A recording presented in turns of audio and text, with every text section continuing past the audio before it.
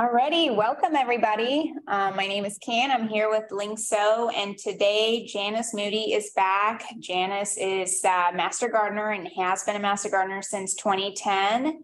And she's the owner of Seascapes, Succulent Nursery and Garden Design in Half Moon Bay. Janice did do the talk last month for us.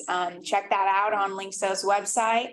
And today's talk is going to be all about succulents. So welcome, Janice. Welcome, everyone. Thanks for joining in. So I've given this talk about 5 or 6 times. I hope I did. I've had a little tumultuous morning, so hopefully I can get my head together and focus here. But welcome, and let's get started. First of all, I wanted to let everybody know who master gardeners are. We are trained by University of California as volunteers and certified by the University of California to provide community service and educational outreach that helps home gardeners and community organizations garden sustainably and create a healthy environment. There are numerous ways to contact us. Either call our helpline at the number here, and you can also find this online by just Googling your county master gardeners, the county you're in plus master gardeners, and you'll get the helpline number for your county in case you're out of San Mateo County or San Francisco counties. You can also email us with photos with your problems, and we do have some on-site locations as well, which I will show you at the end. The one at Elkis Ranch in Half Moon Bay is now closed because of the flooding and the bridge going out, but we do have 2 other locations you can stop in and ask questions certain days of the week, and that will be showed to you at the end of the class. So you can also become a master gardener and train as well. It takes about 15 weeks, once a week, and you can apply on our website. And then I think we accept, 30 or so applicants every year or 2 years. So maybe join in the fun, come join us. Also want to promote our spring garden market, which happens this Saturday at the Event Center in San Mateo. We are going to be selling sweet and hot peppers and lots of tomatoes, eggplant, herbs, and succulents. So just come on by and check us out. We really do our best to provide a good variety that will grow either on the coast or inland. We have a wide variety of starts for you. So that happens 9 to 1 this Saturday at the Event Center in San Mateo. Let's get started. So our learning goals today are, I'm going to introduce you to succulents and the definition of them. I'm going to talk about pre-planting considerations so you know what to do with the soil and how to amend it and that sort of thing before you put your plants in the ground. I'm going to talk about landscape design concepts so you can design your own garden. Then I'm going to talk about care and maintenance tips as well. And then there is a succulent propagation YouTube video, and I usually run out of time to show that video, but you're welcome to just go to YouTube, Google Janice Moody succulents, and you'll find a 13-minute video on propagation of succulents, as well as all the webinars I've done on gophers and succulents. You'll see all that come up too, I'm sure. Here we go. I won't be discussing container gardening or houseplants or art projects or cactus, because we're not in an area that really lends itself to cactus, for one thing. And I don't have time to cover all the other ones. I do have a presentation on container gardening, though, that I can do if there's a lot of interest. We can do that at a later date. So what is a succulent? It's a drought-resistant plant that stores water in its leaves, stems, or roots. And for instance, a cactus stores a lot of water in its stem, very little in its leaves, which are the little prickly things on the cactus. Aloes store a lot in their leaves, as you see here with this spiral aloe. I lost let me get that back again, laser pointer. So here's the spiral aloe that's storing a lot of water in its leaves. That's a really cool plant. Echeverias and aeoniums, they store water in their leaves and stems. And then agaves store water in their leaves, stems, and roots, as well as aloes. So aloes have a lot of water storage in their roots, as well as their leaves and stems. And then there's elephant foot palm right here that has all the water storage in the bulb or the root of the plant. So there's different ways of storing water for all these plants, but basically they store water above ground versus below ground seeking out water. The pros, so what are the pros and cons of using succulents in the landscape? Well, there's, I think, more pros than cons. They're very drought resistant, along with many others choices, like California natives are also drought resistant, but succulents are drought resistant because of their water storage capability, whereas California natives are drought resistant because they usually have very deep root systems and can tap into the deeper water. So that's, and by what I mean by drought resistant is that they only need water maybe once or twice a month in the Bay Area.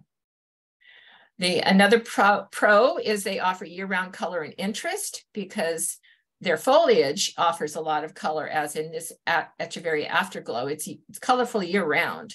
You don't need to wait for the flower, although the flower is pretty on these plants as well. They also offer different shapes and textures that really draw your eye. They're relatively gopher and deer resistant, and I say relatively, although they're, as I said before, the aloes and agaves tend to have kind of ropey roots, juicy roots, and the agaves have a core, a center core that is so juicy, gophers will actually go up the core of the agave and kill the whole plant, even a large agave. So those are the ones that are most susceptible to gophers, the agaves, and maybe a couple others that where their stems lay on the ground and they kind of come up and nibble on the stems that are on the ground. I'll talk about that when I come to it. They're also usually very easy to transplant because they're shallow root systems. You don't have to dig up a big root ball at all to transplant them. They're easy to propagate from stems and leaves. It takes longer by leaf cutting, but very easy to propagate most of them by stems. They're easy, or you can actually divide them too. Take off pups and divide the plants or the clumps, and that's another way of propagating them. They're easier to maintain than other drought-tolerant plants. I find myself spending far less time maintaining succulent gardens than I do other perennial gardens that I have designed and take care of every so often. The cons, as you've probably realized from this past winter, they're very sensitive to freezing temperatures or hail, and we've had quite a bit this past winter, unfortunately. So a lot of my plants right now are showing little pings, like this plant, this calandrinia down here, all the little pinging going on in the leaves. That was from hail damage. The good thing is it soon outgrows it. In a couple months, you probably won't even see it because we've got new growth coming all the time and the old leaves die off underneath. Many are sensitive to extreme heat. So some that we can grow here on the coast and in San Francisco and San Mateo County are more difficult to grow inland in the valley where it's very hot. Aeoniums is one of those, for instance. It's a little harder to grow in hot temperatures. They do break easily, so dogs and children can get in there and mess things up for you. So that's why I'll be talking about, keeping their gardens small and reachable. They're very dangerous if they are spiky. That's another consideration, especially the agaves and cactus. And they can rot if left too moist for too long. And this is probably the biggest problem we've had this winter with our atmospheric rivers and so forth. And so the ones that suffered the most are the summer growers, which are the agaves, the cactus, the echeverias, and euphorbias. I think did I say that again? Yeah. So those that grow in the summertime are dormant right now. And so they're more likely to rot during the winter months, very wet winters. So I did say that most are deer resistant, but there's always that deer that's extremely hungry and desperate. And I did encounter this once. Now, normally people tell me this agave blue flame right here on the upper left, their deer don't bother it because it's a very tough, fibrous leaf. But this is what happened in one garden in Prisma Canyon. So if they're thirsty enough or hungry enough, they'll attack it. And even this really pointy agave Americana variegata, this one got eaten on the ends as well. Although maybe that could have been a rabbit because it's down low. But just so you know, they're not totally resistant.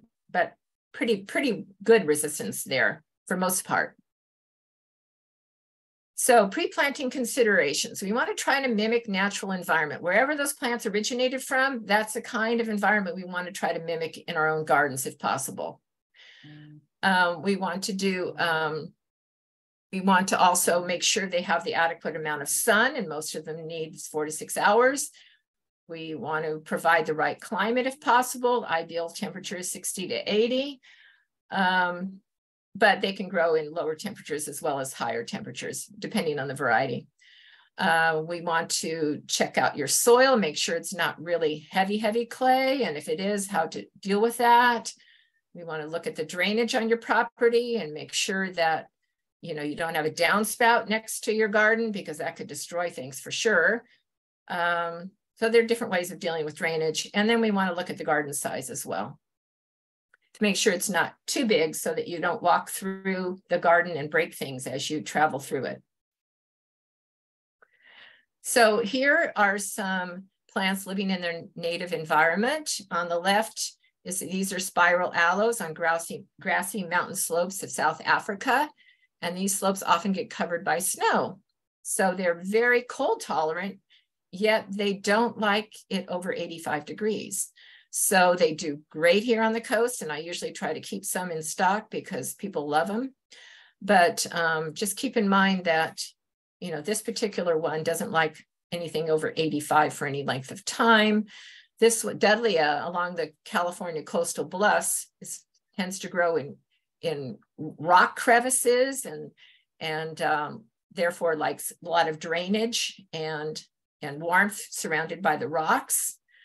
These agaves I found in Sedona, Arizona, and they're surviving just fine in this very iron-rich soil, as you can see from the color of the soil here and the heat, although they would look better if they were watered a little bit.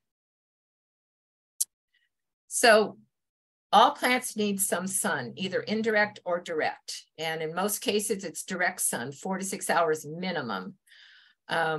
This is what helps photosynthesis take place, where the light in combination with the carbon dioxide from the air produces carbohydrates, leaf growth, and in combination with the water as well. And so it gives off oxygen, takes in carbon dioxide, gives off oxygen, and then promotes growth.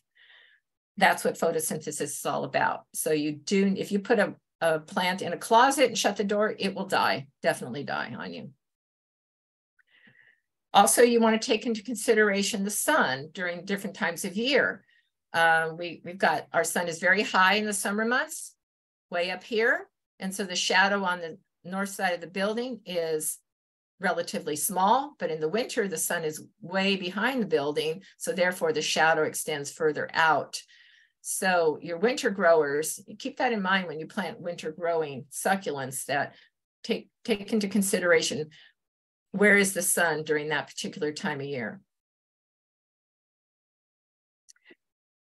So as I said before, the minimum is 4 to 6 hours of sun for growth for most succulents, although there are some that can handle indirect light. They're not the prettiest little plants there are, but they will grow in with less direct light. There's indirect or morning sun is best in hot climates. Variegated yellow leaves of the aeoniums, for instance, they prefer less sun, or they could get scorched and get sunburned.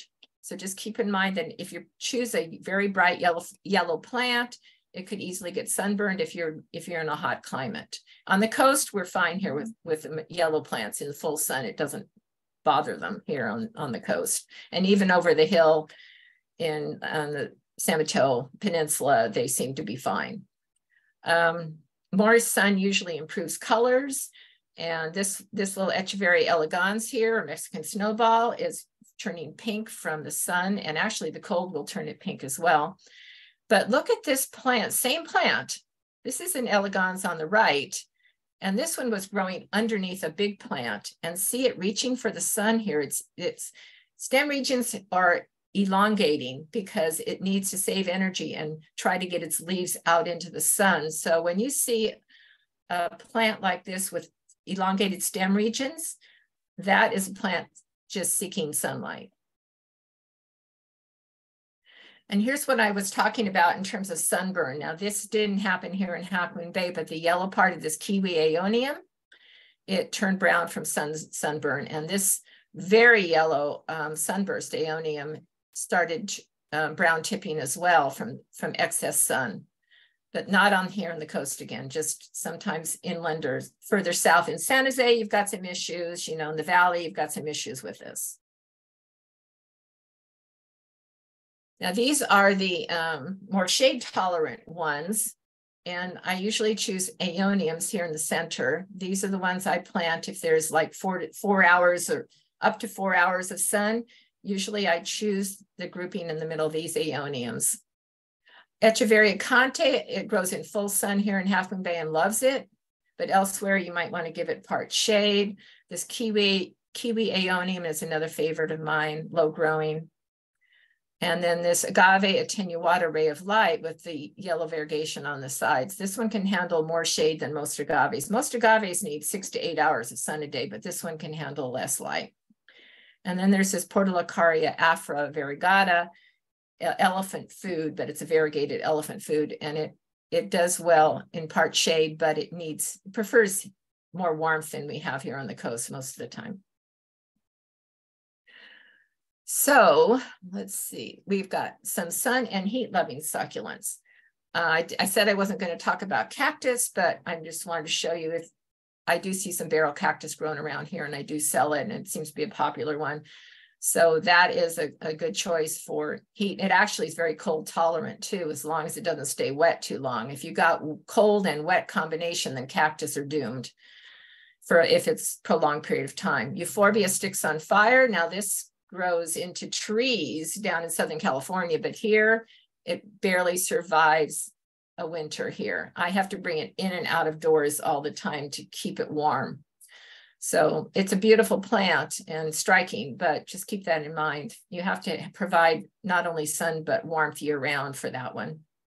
And the Sapuntia is from the cactus family, and it's very cold hardy as well, but does, again, cold and wet doesn't do it. Here's a variety of agaves over here that just love heat and sun for the most part. And here's the Portulacaria afra.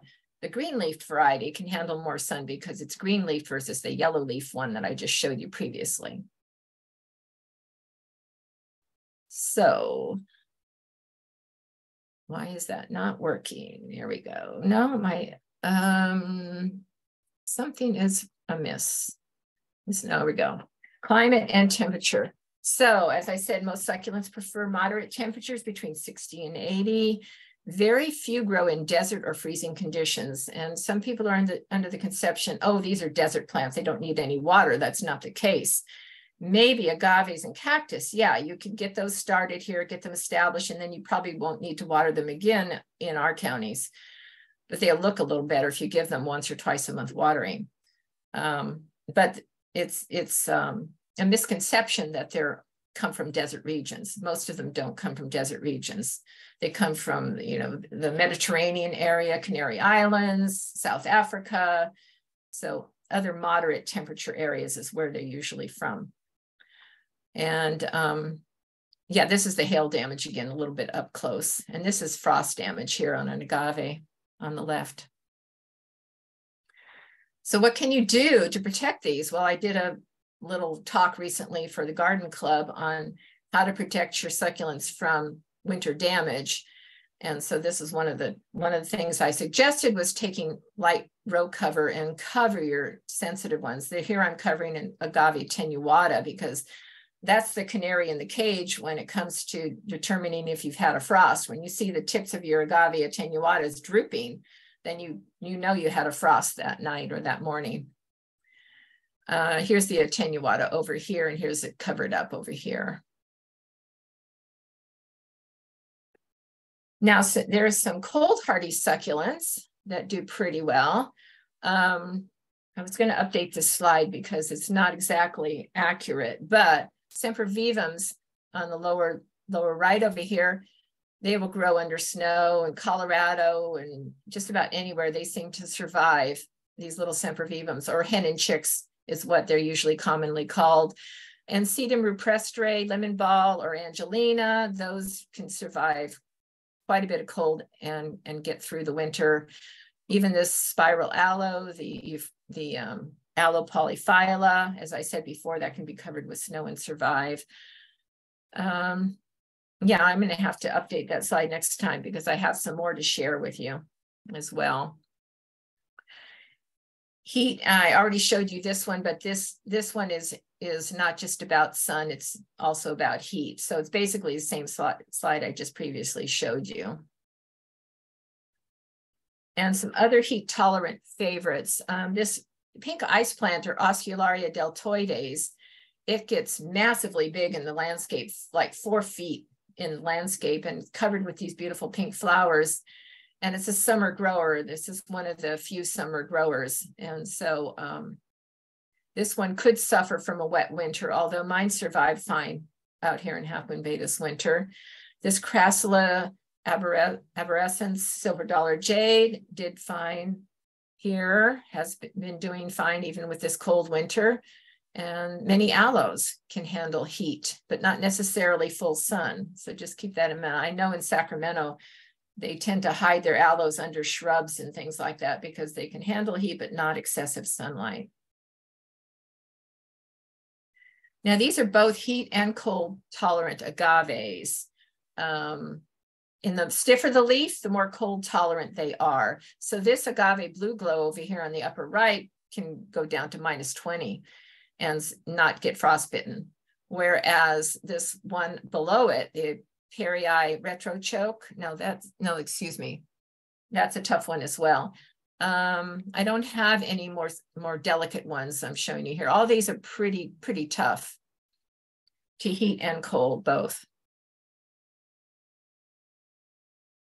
Now, this succulent dormancy chart, it's so much easier to remember the summer growers because the list is so much shorter for those that are grown in the landscape. The list gets longer if you're talking about grown in pots or indoors. But I just remember that summer growers are agaves, echeverias, euphorbias, that Oscularia deltoides, and there's a petalanthus that you don't see around here very often, and then the sempervivum. If you can just remember those 6, then everything else is basically a winter grower, and the list is much longer on this side. So these are the winter growers over here, and this is the summer growers I have under here. This is important because of this past winter we had. As I said before, the summer growers, these suffered from rot from excess rains, whereas these just seem to just be resilient and do fine, especially all my aeoniums. Unless I had a frost, these aeoniums and all these other ones survived really nicely. The Dudleya didn't like the excessive rain, though. They're used to, as I said, being in rocky crevices on hillsides, and so the Dudleyas tended to rot a little bit this year. Soil. So let's talk about soil. The key to your gardening success. Okay. To reduce climate change and improve soil health, we need to reduce carbon emissions, those greenhouse gases, and retain more carbon in the earth. And the blacker the soil, the higher the carbon content and the richer in nutrients that soil is. So ideally, you want to keep your soil covered with plants or dead organic material because that's what nature intended. If you go out into the forest, you don't see people blowing leaves in the forest to get rid of the leaves, right? The leaves just fall and they enrich the soil and they feed those microbes, and that's what helps sequester the carbon in the soil. So our mantra, our Master Gardener mantra is leave your leaves. If you really have to blow, just blow them off your pathways onto your landscape. Don't make it really thick and succulent landscape because that could retain too much moisture. But if you've got other drought tolerant perennials, they will love having those leaves around them as well as mulch. And bare soil is just dirt. We don't call it really soil. It's basically dirt because doesn't contain all the nutrients and life it needs to sustain plants in a healthy manner. Avoid tilling as much as possible because that disturbs all the little microbes in the soil. And those microbes actually feed your plant what they need when they call for it in a sustainable manner. So those microbes are critical to the health of plants. And then the microbes bring in the nematodes and the worms and help your soil become much more porous. So if you feed your soil, you're not only feeding your plants, but you're also improving the drainage of that soil. Even if it's just a small little layer of mulch or compost, not really thick, but just twice a year, put a little layer on there, it'll improve the soil health and thus the plant health as well. There's a great documentary called Kiss the Ground. It's all about this carbon cycle and soil sequestration. I recommend it. We even have a local rancher up here that takes part in that documentary. So do look it up. I think you can watch it on Netflix or something. And as I was describing that carbon cycle, it's also referred to kind of as the soil food web, living soil. And I just want to emphasize that microbes are critical to all life on Earth, and there's far more beneficial microbes than pathogenic ones in this world.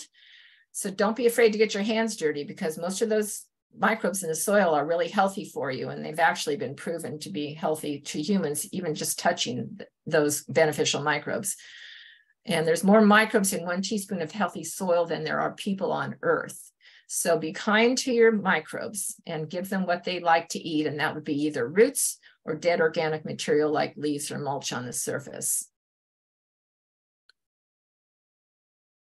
So ideal soil is like 50% pore space, which water can occupy, but you don't want it to be saturated with water. You want there to be some air space in there as well, because without air, plants will not survive. They not only need sun, but they need air, as I stated before, for photosynthesis. They need water and they need nutrients. And there are many nutrients in the soil. It's just accessing them that is the hard thing sometimes. So clay will retain water and nutrients as well as humus, or compost. And so if you have the ideal soil composition of 20% clay, 40% silt, 40% sand, then you're in really good shape. If you have 70% sand, it's probably too sandy for most succulents, unless you're dealing with cactus, which really need a lot of drainage. So you kind of want that balance if you can get it. And if you don't, let's say you've got 40% clay and less of the other components, well, you can counteract that by adding compost to the soil. That will help make up or add porosity to the soil. So there are ways of amending soil to make your soil more ideal. And most soil contains at least 5% decomposed organic matter. And sometimes it'll be more than that, but ideally this is what you want. And here's some soil samples that were underneath my parking lot when I moved to this location years ago. One area had a mulched front garden bed, and the other was parking lot. And so this is the same soil.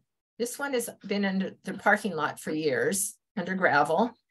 And then this one is the same exact soil that has been mulched for many years. And look at the pores and crevices in that soil and all the aggregates. So some people come to me and say, oh, I've got terrible soil, I can't grow anything, but this soil here seems like really crust to me. But once I started amending it, then that shovel can actually get in there and take out big chunks of soil easily, just because of the aggregates formed from all the worm activity and insects in the soil. And that comes from feeding those microbes. Now, this is what I call heavy clay soil. And this is what we have up here in Ocean Colony next to the golf course. I tell the people that live up there, I say to them, I think they took all your topsoil and push it onto the golf course, because every house up there has soil like this that I've encountered. And it's moldable clay. I mean, you can make ashtrays out of it. It's so moldable. So if you have this kind of soil, then you need to amend it with 1/3 fine redwood or wood shavings and 1/3 quality compost or aged horse manure. I tend to use aged horse manure, or 1/3 humus and or coarse sand or some very small lava rock. I really prefer that if you do anything, it's probably be either the pumice or the coarse sand. I think studies have shown that it's better than the lava rock. Okay, so let's talk about drainage for a minute. We want to choose higher versus lower elevations. Over here, this garden on Howard Street in Burlingame has a raised bed, and it's doing wonderfully. It's one of my best gardens yet, and it's twice as big as this photo. I meant to update the slide, but I didn't get a chance to.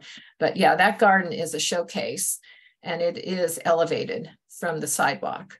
And over here, I wanted to point out, I planted this area in the background, this strip, but we soon found out that the gutter, the downspout, was diverting right down and following along that side strip. So we had to take this tubing, black tubing here, and take the water from the downspout and empty it on the driveway in order to keep it off of this planted area. So do look to see where your downspouts are going. And then another way to improve drainage is just to mound it. Here we just added soil and created a mound, and this happens to be an ocean colony where they have terrible soil. So we brought in some better soil for this, and that solved the problem. So everything is thriving in that garden as well. Garden size is important. Are you able to reach all plants easily without stepping on them or damaging them? In the front of my business here, I added a little 18-inch wire fence to protect this area from dogs. As you can see, the Oscularia deltoides overgrew it, so that kind of keeps the dogs off the planted area back here, and keeps the plant pruned a little bit too from all the walking that the dogs do and people do. Over here, this is a raised bed that is easily accessible from all sides. So I just need to walk around this to reach the center of this garden bed. Another way of reaching, and I think the next slide will show that, is with rocks or stepping stones. In this center garden here, these are little stepping stones that look like footprints that we put around the center so that we could get to all the plants easily without creating any damage. Over here, these little pathways were created, so all the garden beds were accessible. And on the right, this woman chose to put in a staircase in the middle of her garden because she has a disability and has to carry an oxygen tank with her. So this enables her to take her oxygen tank and walk up and maintain her own gardens on her own. Also, boulders are great because you can put 3 boulders, create a mound, and then you've got a stepping stone. You can just, stretch your leg out, put it on that boulder, and do all your work in that area. So do we have any questions so far before we go on? Yes, so we've got a couple questions here. So all the way in the beginning, Janice, I think you might have repeated this succulent, but it was like a swirling succulent. Like the first picture, folks are wondering what the name of that particular variety was. The spiral aloe, I think they're referring to, and it's also the botanical name is Aloe polyphylla, or common name spiral aloe. Okay. And that's the one that doesn't like excessive heat, but can handle cold weather. So it does great here on the coast. And then a follow-up question is, how do you differentiate between an aloe vera and other aloe varieties? Aloe vera is a certain variety that has a distinctive shape to it that's more upright and clumps, and it tends to clump as it grows.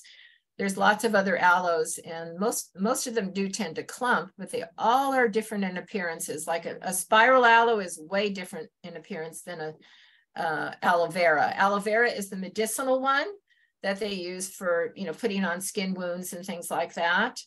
But all aloes have that gelatinous substance in their leaves, and potentially could be medicinal. I don't know. But the one that's sold for medicinal purposes is an aloe vera, and it has more of an upright habit. Okay, thank you. So this question is regarding compost.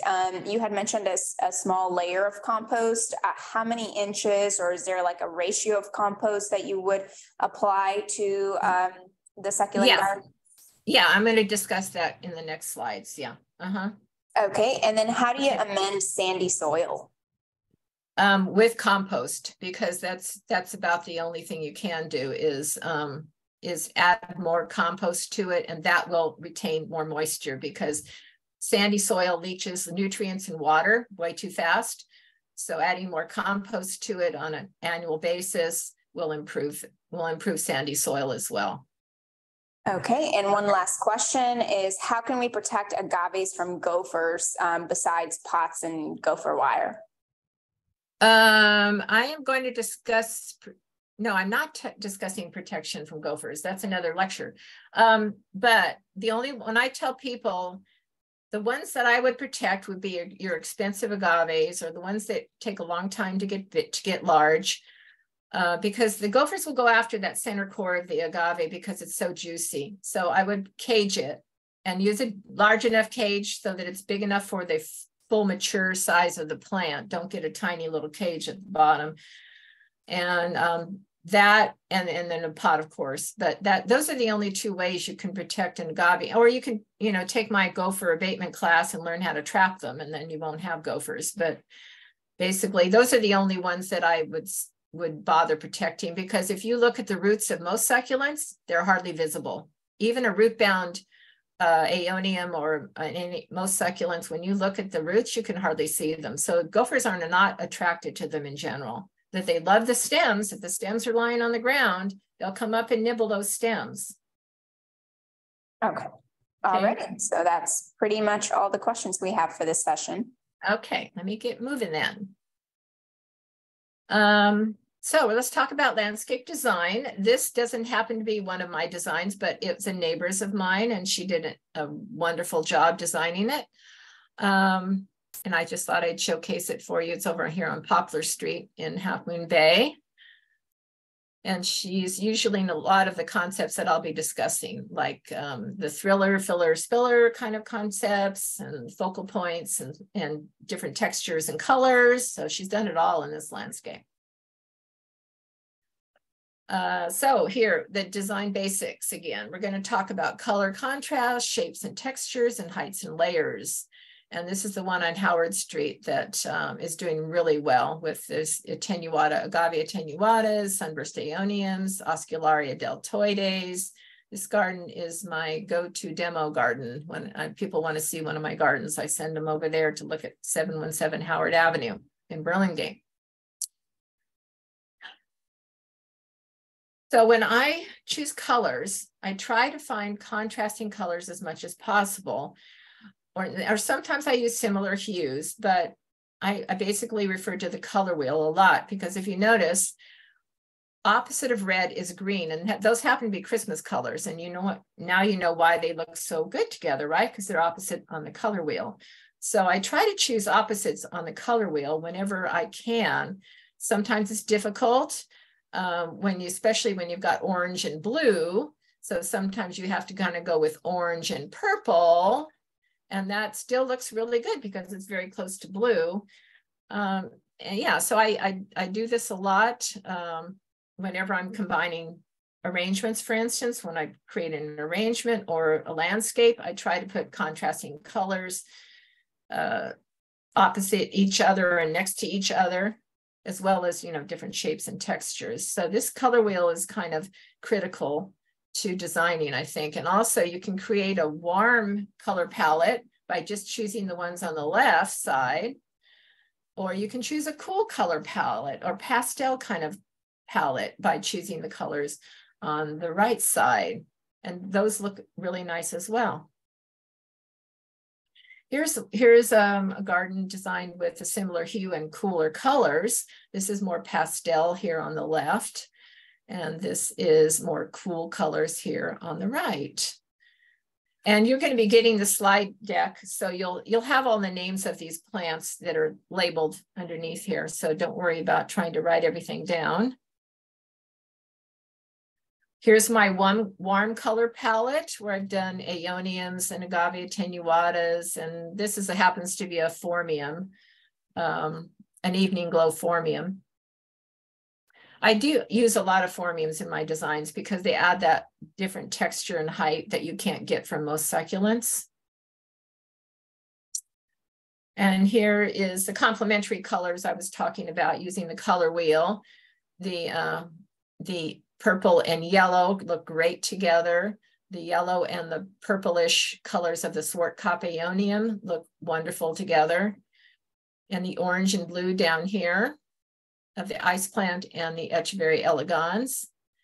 And then over here, we've got the reds and greens, as well as I did attempt to grow a euphorbia sticks on fire at once, and it's no longer there, of course, it died. This is one of the other master gardener's backyards that I work with a lot. She has done a beautiful job in her backyard with contrasting colors and textures and heights. Isn't that gorgeous?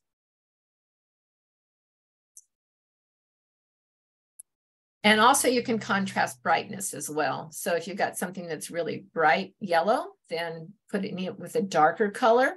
Looks great together. This formium here with the kiwi aeonium and the crassula campfire. They all look great together.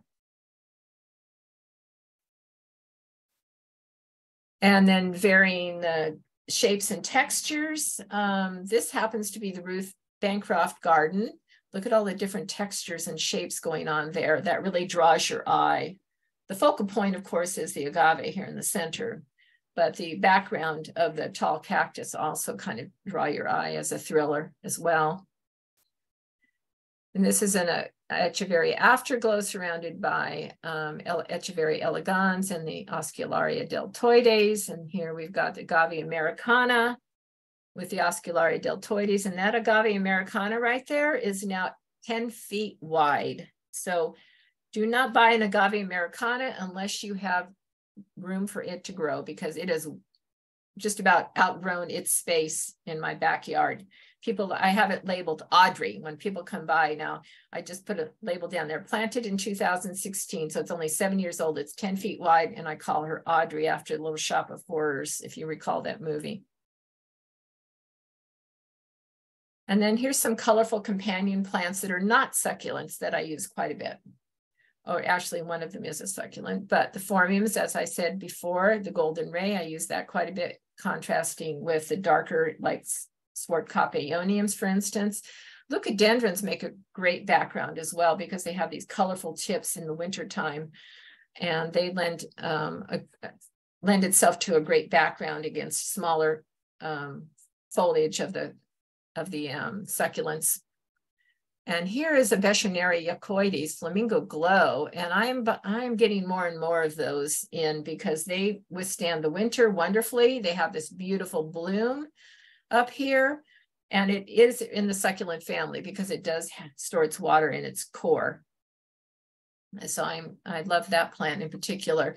And the cordyline electric pinks I use quite a bit too because they don't get as massive as the formiums.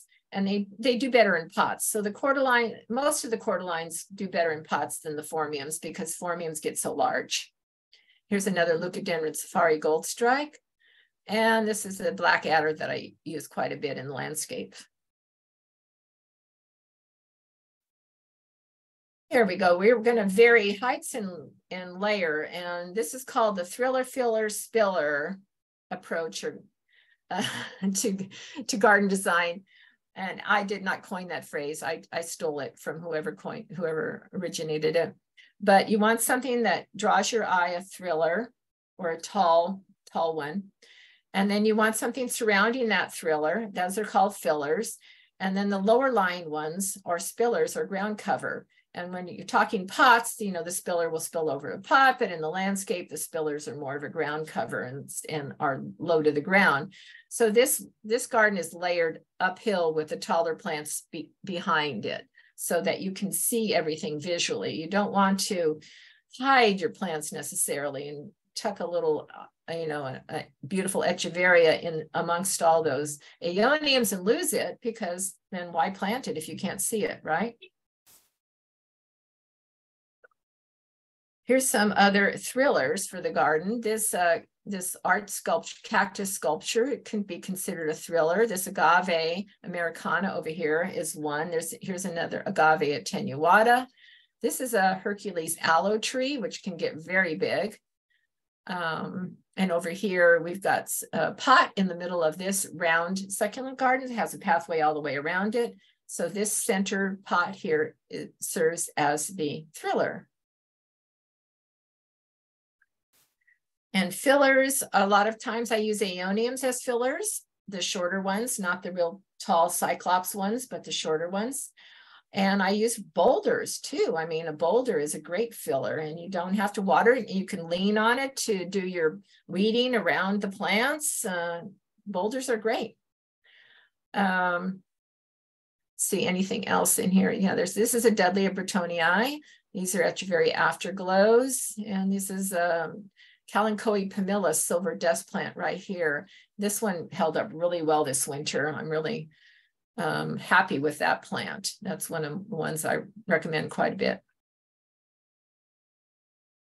Spillers, in other words, ground covers. So the ones that lay low to the ground and pop at you, so they don't blend in with the soil necessarily. You know, the sempervivums, the hen and chicks are very low lying, but most of them are not very colorful. So if you plant hen and chicks as a border plant, you tend to lose them in the landscape. They get confused with the soil a lot of times.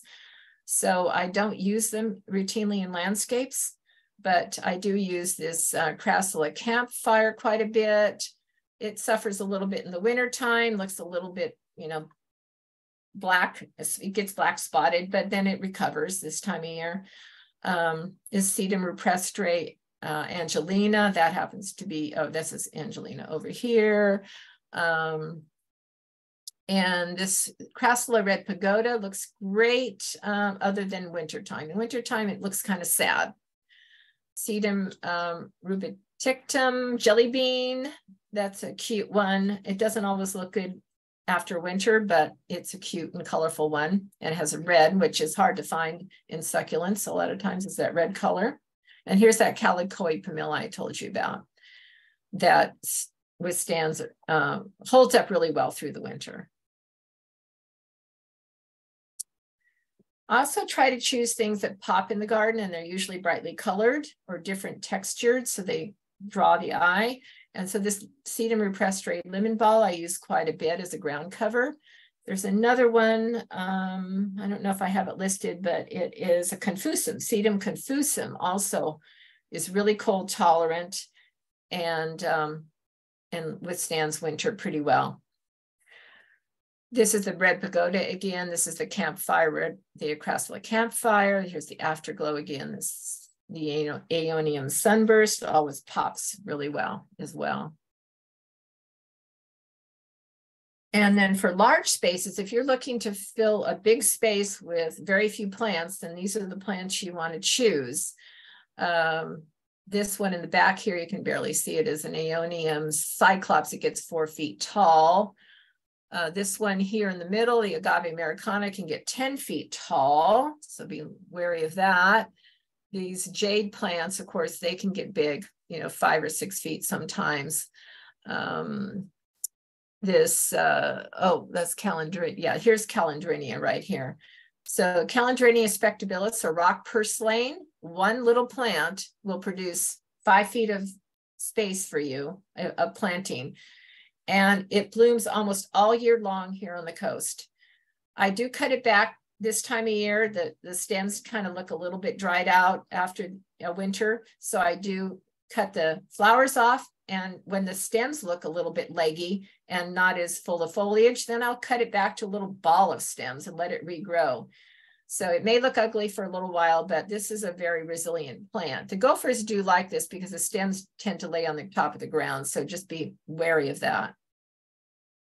And then this one, this torch aloe, gets really massive, kind of builds upon itself, but aren't those, the flowers just beautiful and attracts hummingbirds. Most aloe plants will attract hummingbirds. So those are great ones to plant in your garden.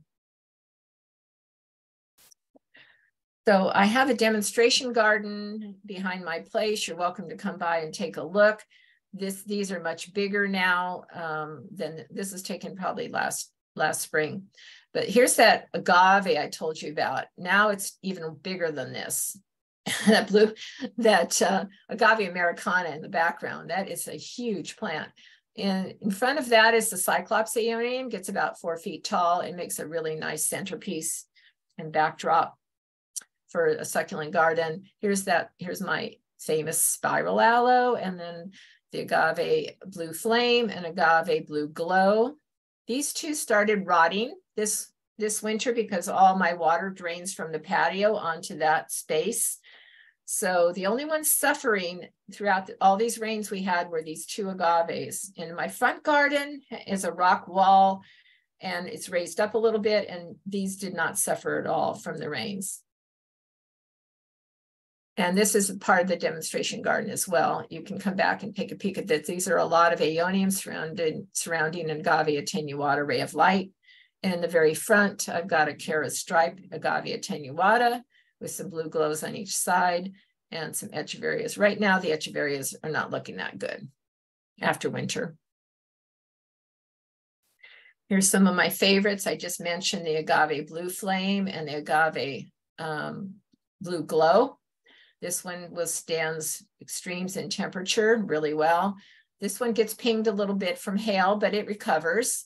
And what I like about it is there's only one little tip that's slightly pointed, but it's flexible tip. So this one is not going to like pop a basketball in your garden. This one, on the other hand, is very, very spiky. And people have told me their basketballs have popped when they hit this agave. So just be leery of that. This is the Calandrenia spectabilis, or the rock purslane on the right. And then these are Formium here. And I think I've mentioned all these others before. The aeoniums, the Echeveria afterglow, the red pagoda, and my spiral aloe. Here's the Calandrenia again in large container. I don't think I need, and here, and for some reason, these two were planted at the same time, and this one on the left just died. Now, I don't know why one will die right next to another, but it does happen, and it often happens with Oscularia deltoides, the pink ice plant. I planted 4 in my garden in front, and one just died for no reason. The gopher didn't get it, so I don't know what happened there. It's beyond me. And then here's the spiral aloe again. And the agave favorites. This one is a cool one, a Queen Victoria. It's very slow growing. The spikier and the stiffer the leaf, the slower the grower. So this agave Queen Victoria, very slow growing, as well as this blue glow. This agave blue flame grows twice as fast, which is a good part. The reason I recommend it a lot. Gets about 4 to 5 feet. This one only gets about 2 to 2 feet, or 2 to 3 feet. And then this agave quadricolor here stays small, but it's very slow growing as well. And it gets to be about 18 inches or 2 feet. Here again are my Echeveria favorites, the Afterglow on the left, the Conte here in the middle. This one is a little bit hard to find. I do have some now, but they're usually kind of hard to find. And then the Echeveria elegans I use a lot in borders because it hen and chicks out and creates more and more. Every year it gets a little wider. And this is a blue curls, Echeveria blue curls, which is also a pretty cool plant. Or I hear it says Lady Aquarius, but they're very similar. Blue curls and Lady Aquarius are almost the same. Again, my favorite aeoniums. This is the Sunburst aeonium. Again, sunburst in the middle. Down here's a Mardi Gras, the reddish one. This one's a little bit tough to find, but whenever I find it, I buy lots of it. So that's called Mardi Gras. This one above it is called Swartkop, or Black Rose. People refer to it as Black Rose. And then this is a Kiwi aeonium, stays smaller. It gets shrubbier, but is very nice as a filler. And again, the Kalanchoe pamila, the flower dust plant, is a great ground cover. And here's the one I was telling you about that's very cold hardy, Sedum confusum. It has a bright yellow flower when it blooms. and it withstands winter really well. And then the Osculare deltoides with the pink ice plant. Again, I'm repeating myself, I know, but you're familiar with all these other ones, this snowball, the Angelinas, no, sedum snowball here, or lemon ball. I'm getting tired, excuse me. And then the Crassula campfire. Here's some great pollinators for your garden. Bees love the Calandrinia spectabilis, the rock purslane. They love most aloes blooms, and they love the sedum autumn joy. And the aeoniums, oh my gosh, when the aeoniums bloom, they're just gorgeous, especially the Swartkop. It's a dark colored leaf, it's this bright yellow bloom, and the bees just love it. And so the darker the leaf, the more yellow the bloom, it seems like. So they're not all that yellow, but when they do bloom, they're beautiful. Now keep in mind that that bloom, when it dies down, that whole stem will die. So you cut it off at a branching point or at the ground, but you always get new growth from below. So don't worry about, as long as you've got good soil and you take care of your plants appropriately, then the aeoniums will keep pupping from below and you'll have more growth. Okay, so any other questions thus far? Just a couple here. How do you propagate hens and chicks? There's a whole video on that. I don't think we're going to have time to show it at the end, but I'm going to give you the link in this slide deck. And it's 13 minutes long, and it tells you how to propagate from leaves and stems and pups, or offsets. They're called offsets. But you just basically dry out the part that's been broken. Dry it out for a few days and set it in some light soil and give it part sun, and you've got a new plant. But there's some techniques you can watch from my video if you like as well. Alrighty. Do you have any thoughts on fan aloe? Yeah, they're a wonderful plant. That is an unusual shape.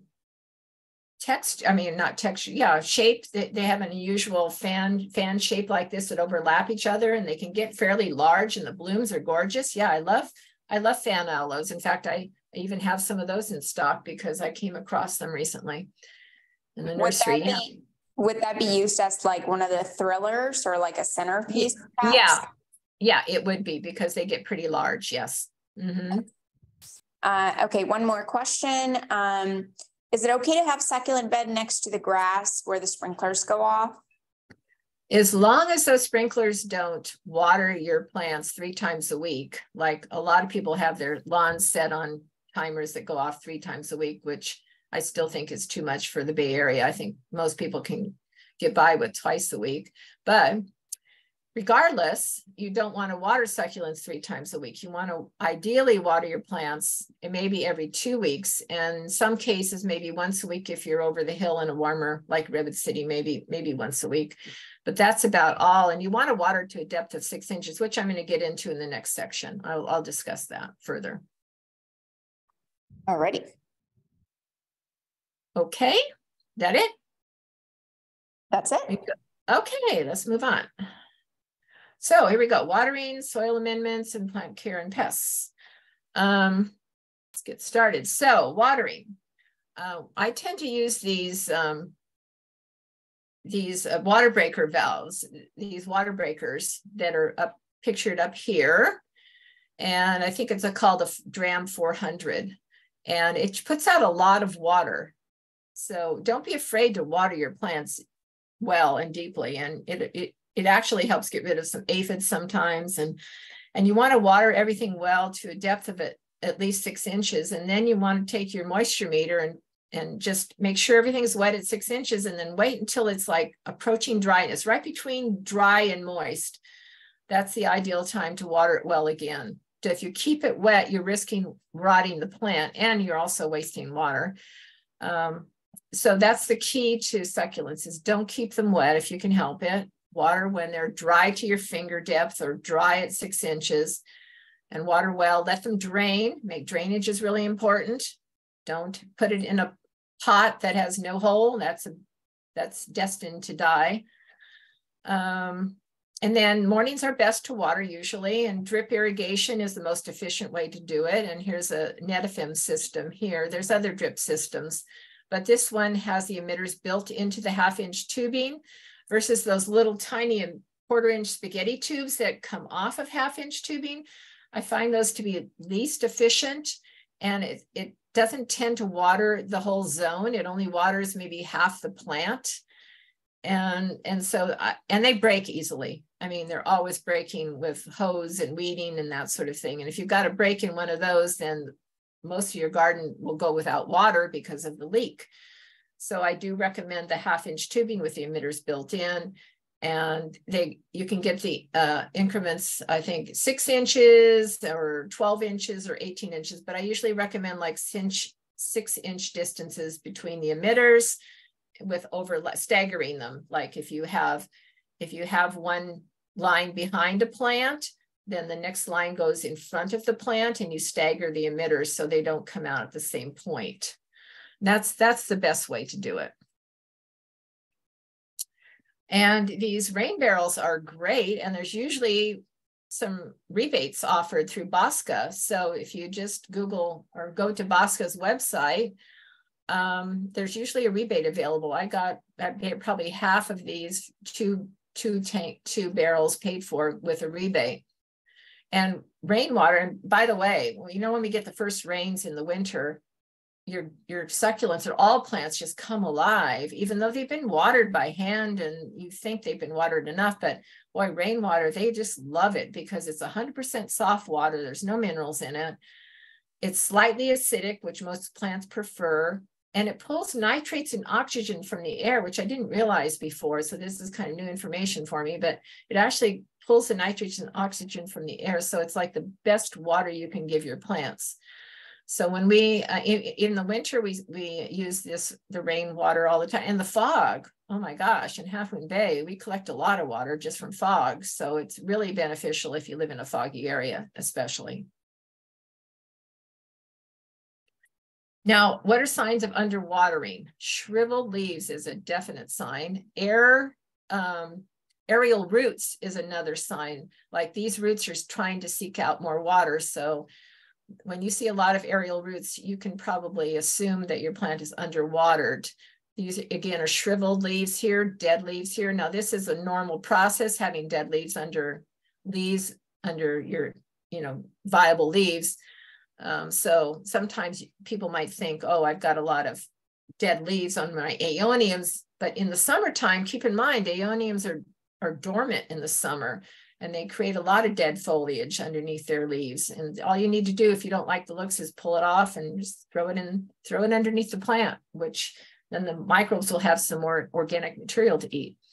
So dead foliage is not necessarily dried up from lack of water. It's just a normal process, growth process. Now this aeonium over here, you can see that at the upper tip here, it's narrower, and that is a time period in its life when it received less water, so the stem got narrower. So that's another indication of underwatering. Now, overwatering, this is what can happen when you overwater your aeoniums in the summer dormant period. The stem just will rot and bend over like this. Agaves are harder to determine if they're overwatered and rotting, but usually a telltale sign is a black leaf. That usually tells you. Or they start to get mushy or white in color. Sometimes they'll be white. I have a new picture I'm going to be taking of what they look like now, which is even different than this. So they can be white, but they usually tend to get mushy or black. And leaf rot in a kiwi aeonium, that's what that looks like. And then these elegans are a great little sturdy plant, but occasionally they tend to get a little bit rotted around the edges here.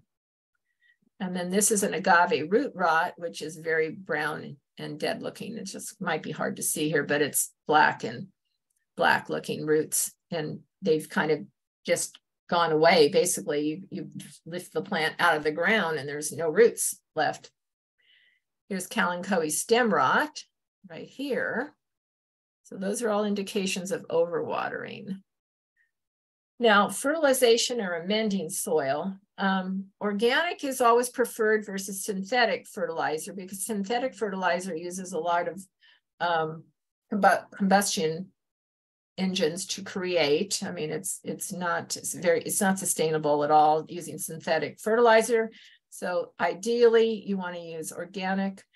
And most of the time, I don't have to throw on fertilizers on my plants in the landscape, because there's tons of nutrients in the soil. The microbes just need to find it and feed the plant what it needs when the plant calls for it. They exchange nutrients. The microbes and the plants exchange nutrients.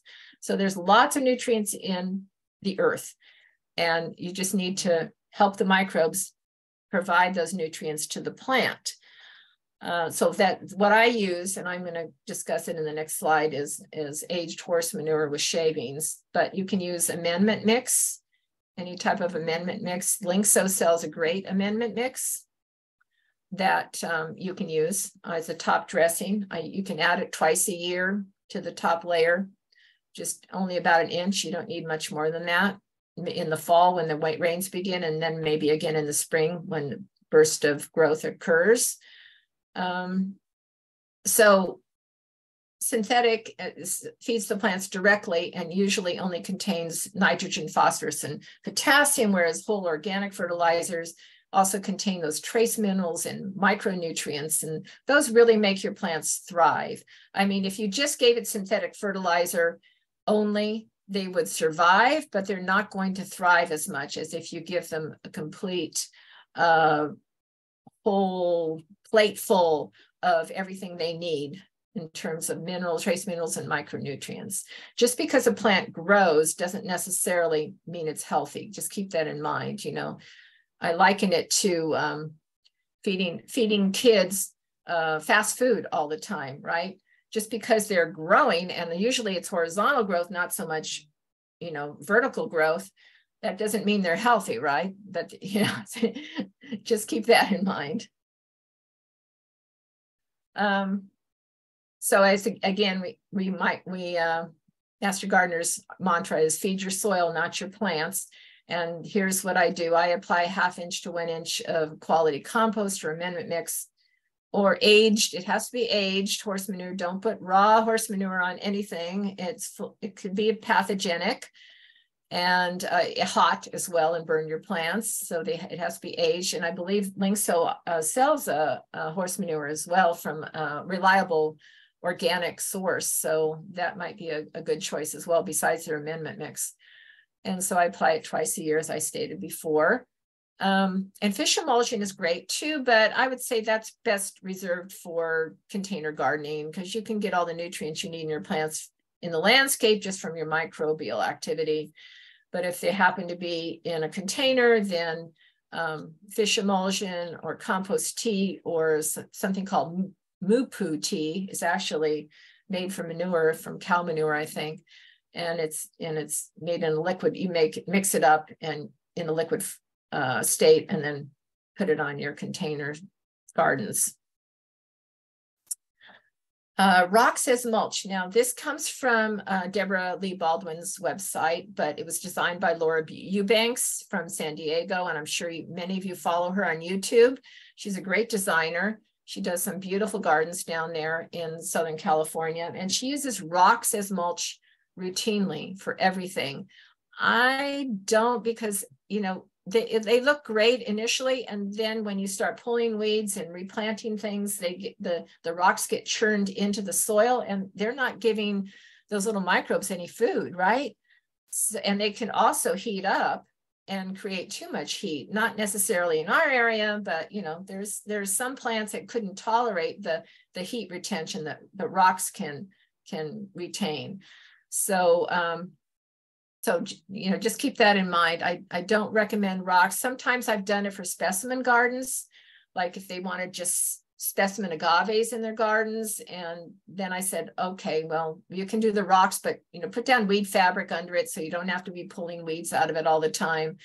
And that's the only time I would ever recommend weed fabric, because otherwise it also just lifts up all the time and looks terrible in the gardens. So here's the pros and cons again. So the pros of rocks as mulch is better weed suppression than wood with if you put weed cloth underneath it. I think it's better for desert specimen plants that don't require many nutrients, because agaves and even jade plants and cactus, they don't need as many nutrients. They're used to desert conditions. Well, not jade, but jade can live in a pot for years and years. They can add design elements, but I tend to use boulders instead of gravel or rocks. They're fireproof, and that's a plus, especially in this environment we have here in California. Your insurance company may prefer that you use this instead of any kind of wood product mulch, and then you may get a better rate on your insurance. They can provide a buffer zone from dogs if you put a little border in front of your garden as well. And but again, they can possibly overheat roots in hot climates, and they don't feed your soil life. They may limit the spreading of tapestry designs because especially if there's weed cloth underneath them, then your plants cannot spread as readily and reroot, and they churn into the soil again, and then it increases soil compaction. It doesn't lend itself to aerated soil because it's not feeding that soil life, as I said before. All right, so the maintenance for these plants, as I said, you take an aeonium and these dead leaves along the underside of the aeonium leaves, that's normal growing process. They're always going, it's like your skin on your body. You exfoliate skin every day. You don't have the same skin you were born with. So this is a natural growth process, as well as down here, this agave, this is a natural growth process too. And by the way, when this agave got to be overwhelmingly huge and encompassed a lot of my neighboring plants, then I get my Sawzall out, and I actually cut off these with a Sawzall. They weigh about 30 pounds each now. They're huge, but that's another way of maintaining huge agaves in the landscape with your hacksaw or Sawzall. We're going to talk about other methods as well as we go on, but transplanting and dividing and so forth. So the removal of the dead leaves, as I said. The transplanting is really easy because the roots are very shallow, as I said before. And here's a clumping aloe. And all you need to do is pull this apart, try to get some roots when you do it, because then that's half the battle. You already have a plant. You don't have to wait for those roots to regenerate from a cutting. So that's simple. And then dividing or depupping. Agaves tend to pup quite a bit. In fact, that big agave in my backyard produces offsets like this constantly. I'm constantly pulling them out. And you got to protect yourself when you do it. Wear those leather gloves that go all the way up to your elbows, or you're going to find yourself with little prongs stuck in your skin. Believe me, it's not pleasant. And then deadheading and pruning. Now, this is what I said about after the aeoniums bloom, they look like this. And this is a time when you probably want to cut them off. So you take your loppers or your pruners or your saw, and you just cut it off at the ground level or at a branching point, whatever looks best. Use your eye, determine that.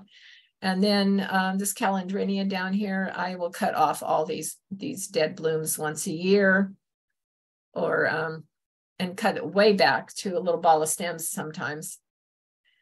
And then again, the expired blooms here, you can prune those off. And then these are just Oscularia deltoides. When it gets too massively and encroaches into other areas, you can just cut that off and you've got new cuttings to grow from. Snails is the arch nemesis of me in the garden. We're constantly finding them, and it's difficult to control them in pots in the nursery, but it's a little easier in the landscape. There's lots of ways of doing it without using any pesticide, but if you have to use a pesticide, Sluggo is organically approved for organic gardens. So you just sprinkle that on at night, and then the birds won't go around and eat. Even if the birds eat it, they're not going to be harmed from the iron phosphate that is the active ingredient in it. So you can use Sluggo in the landscape. They look for them in hiding places, like in the middle of phormiums. They tend to hide in those tall grassy phormiums. Look for them there. Go out at night with a headlamp on. Sometimes this is what I found out. One night I went out and the Senecio was just covered with 20 so snails. It was just being eaten alive. And if you have a neighbor with chickens, then save the snails for the chickens, or, you know, squish them, whatever you want to do. They're not native to the United States or California, so I don't feel guilty squishing them. And then you can put like cardboard out at night too. They'll hide under the cardboard, and you just lift up the cardboard and you've got a ton of snails. That's another way of doing it. Bring in ducks or geese. They'll eat your snails up. Not chickens do more harm than good. So I would not use chickens, even though chickens love them. Yeah, those are the best ways to deal with snails. Aphids is another issue, although I rarely see it in the landscape. I think because my plants are much healthier and more resilient in the landscape from getting all those extra nutrients from the soil. But when a bloom is about to expire, you will see aphids sometimes. And so I usually just cut that bloom off so it avoids spreading to other plants nearby. You can spray them off with water. You can try compost tea. It's anecdotal. There's no firm research yet, but some people say it works really well. Lady beetles, you can, you know, bring those in if you want, let them out at night so they don't wander elsewhere. Yeah, and always, you can always refer to our UC pest notes by just Googling UC IPM pest notes and the pests you're talking about, and then you'll bring up these notes and you can read more about them, how to remedy them as well. This one is a little green larva that this year it hasn't been so bad right now. I think it's because all the rain we had. These little cabbage moths, I've seen fewer and fewer of them this year. But when I see them flying around in my garden, I know they're laying eggs, and this is what we're going to be seeing, is these little green caterpillars that go right in the middle of your plant, attack the apical tip, and they create a lot of webbing. So if you see webbing and leaves stuck together, then pull them apart, you'll probably find that little critter hiding in there. There's a spray you can use, Bacillus thuringiensis, or called BT, but I don't use it. I just pick them off when I see them on the plants. And again, I don't see them as much in landscape plants as I do potted plants. And here's another a Swartkop with that damage. So when you see leaves eaten like this, it doesn't look like snail damage to me, because snails take out circular cuts in the foliage. These are more raw cut, and there's a little webbing around it. So that tells me there's this little critter hiding in there somewhere, and I seek him out. So this is the propagation video, but I'm not sure we have time for that. But this is the link, and you're welcome to watch it later on. It's 13 minutes long. And are there any? Let's see if there's. Hi there. No, let me. So, how are we doing for time? Do you have questions next? And is that about a couple of questions, and we've got about 40 minutes left. Oh, that long? Oh, okay. Yeah, well, so we're good. Yeah, so we could actually, we could watch that video then if you like. Sure. Do you want to do questions first or the video? Yeah. Okay. Yeah, okay. Questions first. How's that? Okay, just a couple here. I know you talked about the drip line and the irrigation. Could you explain what the problem was with using the 1/4 inch drip lines and the clogging and all that? Yeah. Well, they do tend to clog, but the worst problem with those is that they break easily, and then you've got a leak, and then the rest of the plants don't get enough water. And so you're constantly trying to find the leak somewhere and replace the tubing. And also those little tiny tubes emit very little water. And landscapers typically only put 1 tube per plant.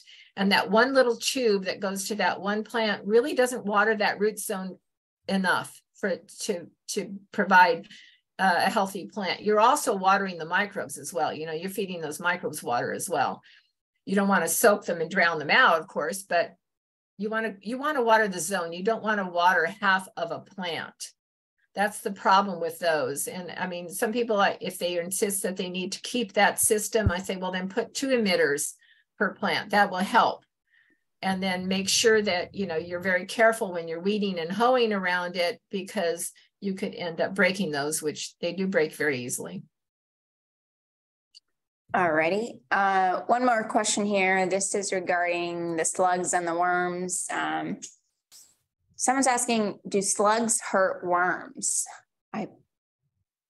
Yeah, okay. What else? Is it back to use near a creek / waterway or ocean? So what is bad to use near? I'm guessing the one that the sluggo. Oh, the sluggo. No, sluggo is approved for organic gardening. It's supposedly not. It's safe around pets, and it's safe around animals. So you don't want to get the one that says sluggo. I don't know what it's called these days. There's one that includes earwigs and the sow bugs, but you don't want the expansive sluggo. You just want the basic sluggo that goes after slugs and snails. Okay, so I guess it was a typo, sorry. So the question was, does that product hurt worms, like earthworms? No, not at all, no. Mm-mm. Okay, alrighty, we can move on. Okay, so if we go back, then I can play this video if people want to do that. Hopefully you can hear it. Let me know if, oops, it didn't play. Let's do this. No, I'm sorry. Last time I hit the key, it actually played, and now it doesn't want to play. Let me get my It may be the pointer there. Yeah, I'm going to change it to my pointer. Okay.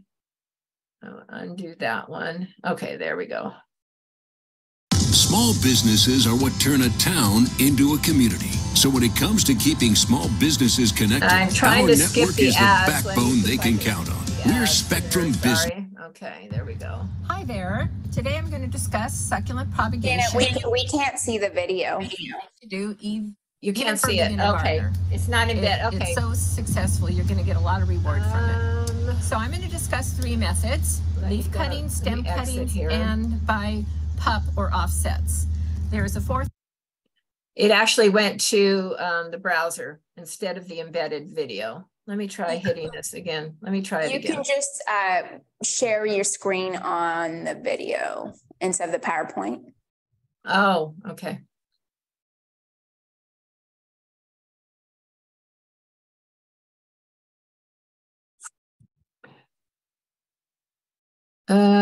Screen PowerPoint slideshow. Okay, let's see if that does it. I don't think that did it either, did it? No. No, I think the green button down there, you can select the browser to share. So share screen, and then you can just select that browser there. Let me try this one more time, hitting this, and see if I can get this. No, it's not. I'm sorry. Oh, boy. Okay, where's my browser?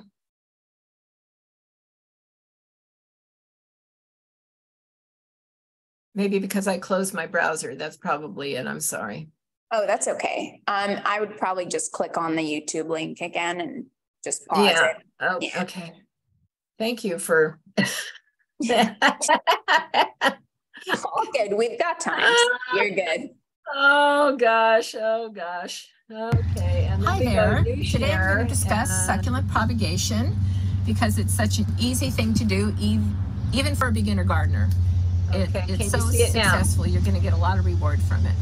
So I'm going to discuss 3 methods. Full screen, Janet.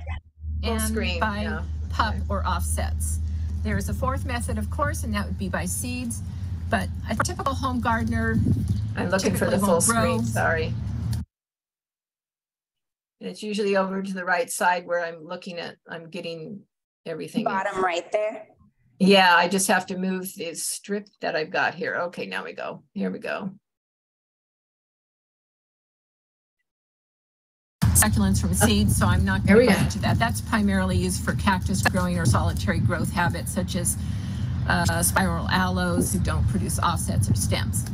So let's first talk about seeds. Let's first talk about leaf cuttings and how easy that is to accomplish. All you need to do is choose a plant with a juicy leaf, such as these sedums. They have a lot of water content. Or this graptopetalum as well, lots of water in the leaves, or this echeveria as well. And how do you know if it's a good candidate for a leaf cutting? Well, if you take the leaf and it's nice and plump and you twist it and it doesn't have any damage, visible damage to the end, then that's more than likely a viable cutting. And the same goes for this graptoveria. You just twist it off. Take a look at it. It's a very clean end, so it'll probably more than likely grow roots. The same with this sedum. Very easy. The next step after you do this is to simply place it on top of some soil, and such as this tray right here is where I propagated a lot by leaf cuttings. So all you simply do is lay it on top, moisten it with some water, keep it a little moister than it is now, and put it in part shade. Don't leave it in hot sun because that will dry up the leaves before they start making roots. So after about 3 or 4 weeks, what you're going to get is some root formation, and you may not see the roots because they're going to be in the soil, but if you pull it out of the soil, you'll notice there's quite a few roots that formed there, and you'll see a little rosette forming there as well. After a few more weeks, you're going to have a larger rosette such as this, and this leaf, as you can see, is shriveling away, and then give it 3 or 4 more weeks later and you've got little rosettes that have formed. So that's an easy way to start a new plant. And what's an advantage of starting plants by leaves? Well, you can get many more plants out of one plant if you use leaves versus stems. For instance, in this case, with this echeveria, I might get 50 plants out of this if I counted all the leaves. But if I use stem cuttings, I'm only going to get 7 or 8 because that's how many stems I've got here. How to kill all mosquitoes in the area in 90 seconds. This simple but brilliant trick you can do tonight to eliminate all mosquitoes. So it all depends on how many plants you have around and what you can afford to use as cuttings. And also keep in mind that when you propagate by seeds, it's going to take twice as long, maybe 3 or 4 times longer, to get a good sized plant from a leaf cutting versus a stem cutting. So you have to be patient if you're going to go use the leaves. And so if you want to speed up the process, then do it by stem cutting. And these as well, these can be stem cut as well instead of using the leaves. Just simply break it off or cut it. You can also cut it with a sharp object. It doesn't really matter how clean the cut is in this case. But you want some viable nodes because the leaves are going to emanate from where the roots are going to emanate from where the leaf nodes were and are. So the more nodes you have, the more likelihood that roots will form. When there's a big distance between the leaf, then there will be formation of roots regardless, because they used to have, you can tell there's little nodes along the side of this stem as well. So this is a good one that will form roots easily. But be sure, before you place this in soil, be sure you dry out the end so it's no longer green, so it's calloused over, as in the case of this one that's been sitting here for maybe a few days now. It's pretty dry, and that's what you want before you put it into soil. If you don't, it's likely to suck up too much water and rot the plant. It's already full of water in the leaves. You don't want to add too much more water or you can rot the plant. So it's a simple process from here. You make your cuttings and you prepare your soil. And when I prepare soil, I usually make a light mixture and I add pumice, maybe 1/4 pumice to 3 parts of a good quality soil to lighten it up and add air space to it so it doesn't get too wet and rot the plant, especially in the midwinter if you're trying to do this. It's not a good idea to do it in the midwinter because most of these plants are not growing during that time anyway. The only ones that start growing in the winter are usually the aeoniums like this and these. These tend to grow in late winter, but most of them grow in spring or summer. So that's the time when you want to propagate. And preferably with no flowers on them. But if you do find flowers on the leaves, then you just want to make sure you cut them off because you don't want the energy for the roots to go to the flower making. You want the energy to go to the roots. So I've just cut off all the flowers on this, and now I have possibility of quite a few stem cuttings from this Calandrinia. Now, I could also use the main stem if I wanted to, but that's not going to make a very pretty plant. So I will discard this, and I will just use the smaller ones because they're going to make a nicer looking plant to begin with. So simply remove the leaves, being careful not to damage the stem. If these were leaf cuttings, you want to make sure you don't damage the leaf, but in this case, you don't want to damage the stem because that's where the roots are going to emanate from, these nodes. And you only need a couple of leaves on top, and you need at least one node below. In this case, I've got like 3 nodes below, so I'm being extra cautious, I guess you'd say. Now I want to make sure that this callus is over on the end before I put it in soil. But once I have my soil prepared, I wet the soil, poke holes in the soil with an object, and simply stick it in, and then tap around it to decrease the airspace around the stem. You don't have to tap heavily, just lightly, just to get rid of the airspace. And then you just wait, and you've got a plant much sooner than you would with a leaf cutting. So let's see, other options when you make leaf cuttings, stem cuttings, excuse me. If you have an option between this one or this one, this is your better option for growth. This is a very dried out stem region. It's not going to have a lot of viability in it. And it looks very dry and everything. And then it's also got a flower on the end. So that's definitely something you don't want. If you did have flowers, if it was flowering season, it's simple enough to do this. But I still would not choose this one because it's too dry. So this would be a much more likely candidate. I can make several cuttings from this.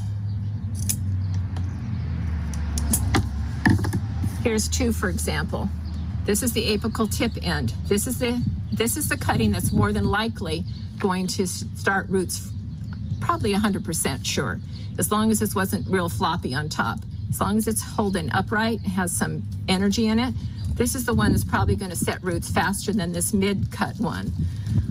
And I usually do pinch off the apical tip just to force energy back down. And then instead of twisting these off, which could cause damage to this tender stem, I would cut these off. Again, I wait a few days for this to callus over and then place it in the soil and gently tap around it to reduce the airspace. And this is your next cutting. Do the same thing. So you think you know wigs, but do you really?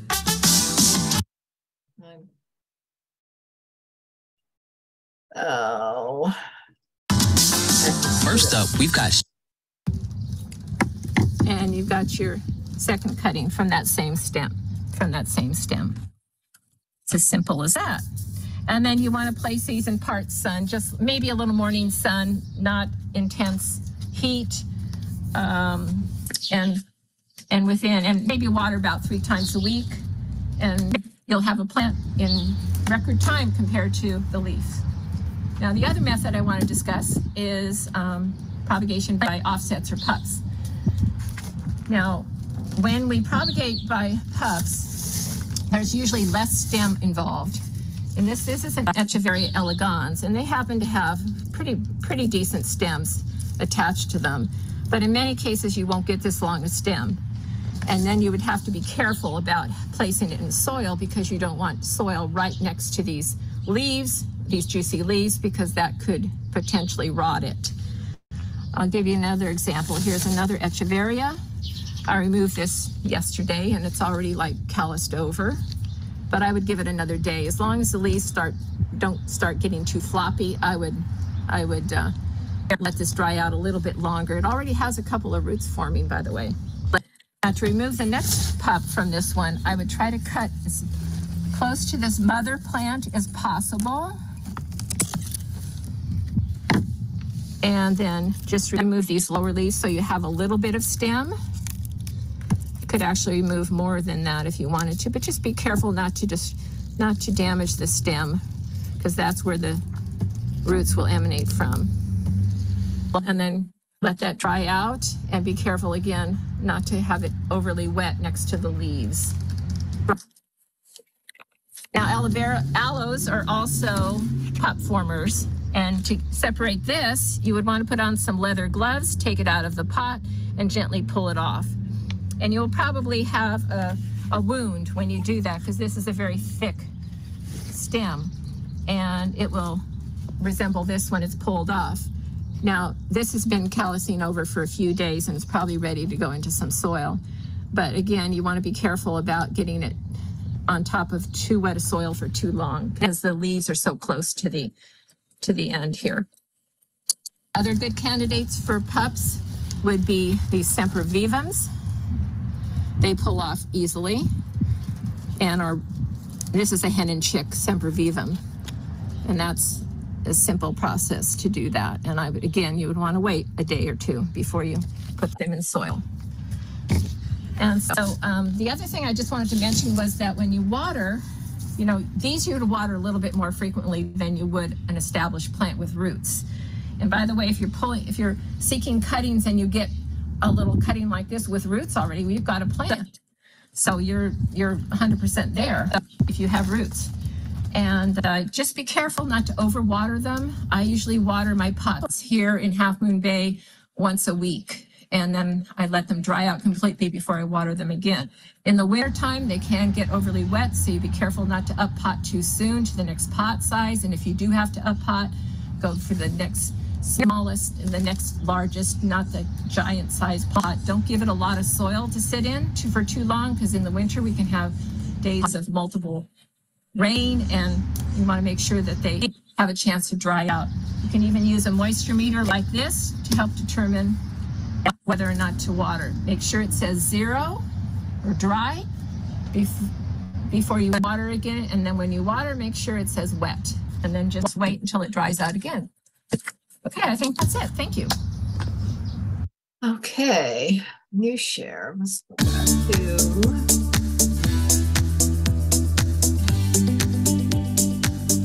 oh, let me go back to close that. Darn it, sorry.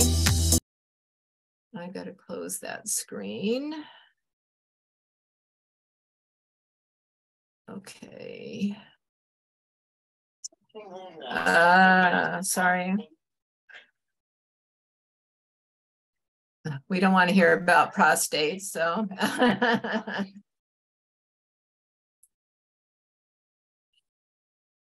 Okay, where am I now? We want to go to Zoom meeting. I don't want to close the Zoom meeting. Let me close this. Okay, back here. Sorry, I've got to get back to my Zoom. View, gallery. Can you hear me, Cam? No. Yes. Yeah. Oh, you can. Okay. I just need to exit this area and get back to the screen. Sorry. All good. All good. So screen sharing. All I'm seeing is all the participants right now. So I need to get back to speaker view. Oh, there we go. And share screen again, or can people see me? Either way, if you're just concluding, just one last question, or you can put your conclusion slides. I don't know if you have more slides. Yeah, I do, but I just need to, share screen. Here we go. I get so frazzled, I'm sorry. You're fine. I'm under pressure. I get so fragile.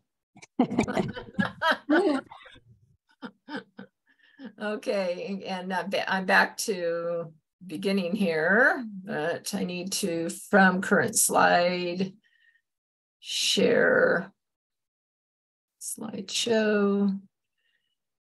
I don't know. I can just zip through the slides again because I'm actually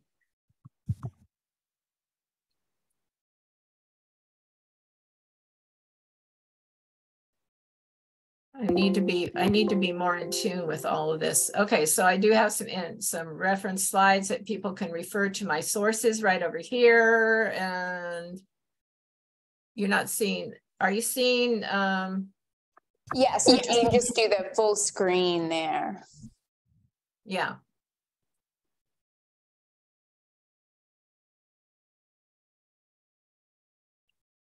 So not from current slide. Yeah. There we go. Hallelujah. Thank you. Okay. So references. Here's my references that you can refer to when you get the slide deck emailed to you. And I want to thank Linkso Garden Materials for hosting us, even though it's not listed as acknowledgement. Thank you very much for providing this forum for us. And then I think that is, and then I thought I had a slide with our hours, but it's not in this deck because we stopped having hours during COVID. So that's why it's not in this deck, but I'll try to add it in, and then people will know where they can go and seek out advice from master gardeners in person. Okay. All righty. Thanks, Janice. So a couple more questions for you here. Succulent soil. Would you say 3 parts potting soil plus 1 part pumice? What's a general potting soil recipe, or what do you suggest? Yeah, okay. Well, for cuttings, I would probably do 1 part pumice to 3 parts potting mix. But in general, for most succulents, I do 1 part pumice, or you can use perlite. It's not as sustainable, but I use 1 part pumice to 4 parts of a good quality potting mix that contains some coir fiber. I like the coir coconut fiber that tends to retain moisture just right, not too dry, not too moist. And I also want to make a correction when I told people when to water the plant with a moisture meter. Now I tell people, because Deborah Lee Baldwin made this correction on her advice, is that when it approaches dryness is the best time to water when it's with the moisture meter at 6 inches in depth. It's when it's approaching dryness, but not completely dry. That's the ideal time to water your succulents again. Or finger depth dryness, total dryness at finger depth. That's fine too. But you don't want the roots to completely dry out, because if they do, then they have to regenerate, and that takes a lot of time. And when I did the video and I pointed out, you know, oh, here's a cutting that has a root. Well, that's a plant. That's only a plant if you put those roots in moist soil right away. Because if the roots dry out, then it has to regenerate roots. I just wanted to make that correction. All righty. So here's the last question. It's more of a recommendation, but this person has, they have a south-facing area, which gets awful lot of sun, gets really hot during summertime. Do you have specific recommendation for south-facing gardens? If it's not in San Mateo or San Francisco County, and she's out, because we don't know where everyone is coming from, and they could be in the valley or Florida. Once we had participants from Florida, right? That's really hot, but too wet for most succulents. But south facing in the Bay Area, you can grow most any of these plants that I showed you. I mean, there was some redwood. I've grown aeoniums on the south facing side in Emerald Hills and Redwood City, and that's pretty warm.